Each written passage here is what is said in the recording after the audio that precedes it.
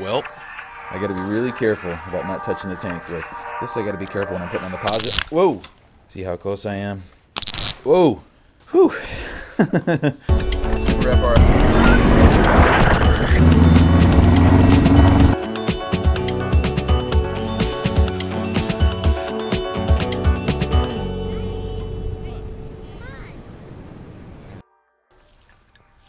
I got my iced coffee here on a winter day.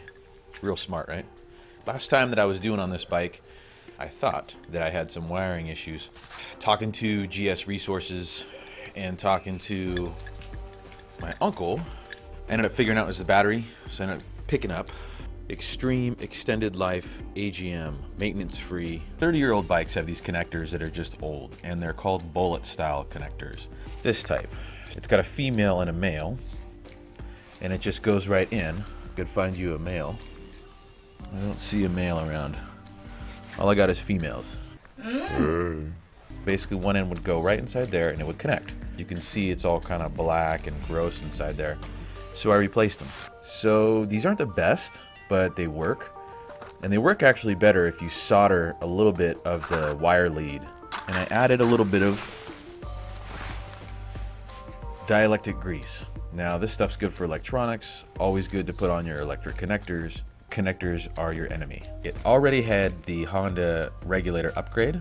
So the wires that come out of this thing, there's a green wire that is going to be your ground.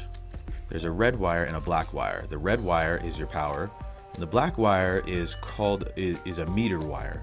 Basically what that does is it reads the volts on whatever it's connected to, and it tells the bike, tells the regulator whether or not it needs to be charged more or not. Well, mine was connected to the rear brake sensor, and after reading on GS Resources and talking to my uncle, it come to realize that that gives the bike a false reading. So my battery was being overcharged. It was only given a 10-volt charge. And there's also 3 yellow wires. There's 3 wires that come out of there in this little pack here. 1 wire for each coil. 3 yellow wires coming out of the engine. 2 of them connect to the regulator. And 1 yellow wire runs all the way up to this. Each yellow wire is connected to a coil. If this shuts off one of the coils, it tells the bike that it does not need all 3 coils to charge the bike if the headlight's off, because it's not drawing power from the battery. The bike's running right now because I'm warming it up, but just so you can see how this works right here, the headlights, it's on off right now, and I turn it on. You can obviously see that the headlight works off and on.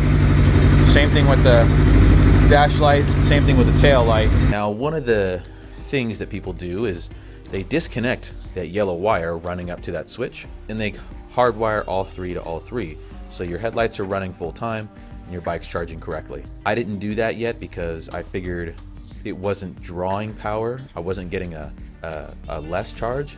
I was getting too much of a charge. So I'm gonna go ahead and leave that feature on. It's a neat little trick when I'm riding with someone else. There's 1 green wire coming out of here. That is your ground. So I took that green wire, put a connector on it, and attached it to a ground lead. Power goes straight into the wire harness, and this is your bullet style connector. If you can see this, that's what a bullet style connector looks like. You unplug it like this. I put some dielectric grease and I left that there for now because, again, I wasn't having problems drawing power. I was having too much power. So I know since I did these I should have done this, but for now I'm gonna leave it because I just want to get the bike going. This is your black wire, the meter. Now it used to be connected to the brake sensor, but now I put a little connector on it so I can put this on the positive terminal because it's going to read directly from the battery. In theory, some people on GS Resources say that it's going to draw power from the battery, but we'll take a look and we'll see over time. We'll see how that works. I added an extra ground. What I did was I grinded down the metal here, and then I placed just a wire with 2 different leads on it, and then I could just bolt it to that ground and then bolt this to the negative battery, just to get a little more solid of a ground. In theory, who knows if that's going to work, but we'll give it a try, see if my bike goes well. This wiring is not going to look like this forever. I do have a little boot that I'm going to go ahead and scoop all this in, stuff it like an omelet. This needs to come out here. Stuff it like a burrito. Carnitas burrito. Like a Moses Tacos Carnitas burrito. Gotta stuff that fish. Buche, lengua, cabeza, tripas, carne asadas, chorizo, pollo, también. Speak Spanish too. Took a couple years in school teaches you. Dun, da, da. Sealed.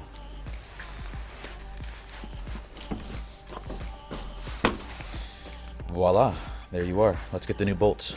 2 nuts and 2 bolts. This goes inside underneath the little tabs down there. And then these bolts just screw right in. So let's go ahead and put those in. There we go. I should have put this in before I put the battery in, but that's okay. Dielectric grease. Let's do it up. Give me some of the juice. Let's do her up. Okay, here we go.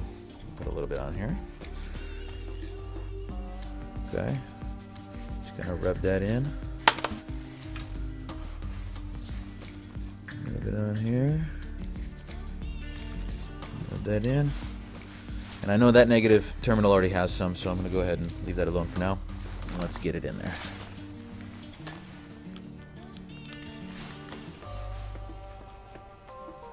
Oh, it did catch. All right. So that caught. Now let's put our positive lead on that little connector.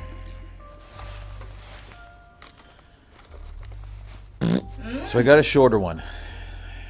That way I don't have sparks. Okay, so I got it on, I think. Yep. I got it on. Let's try this thing. Let's see if it starts. Lights turn on.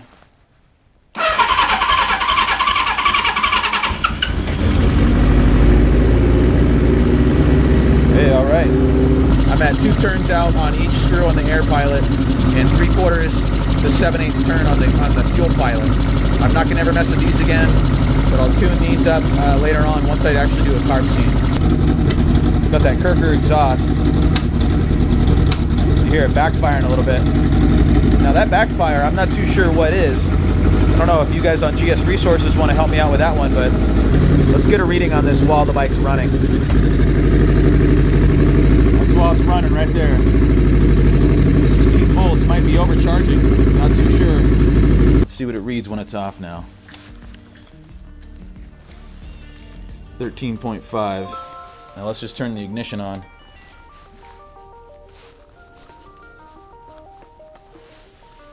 12.9 just when the ignition's on. Now let's turn the headlights on.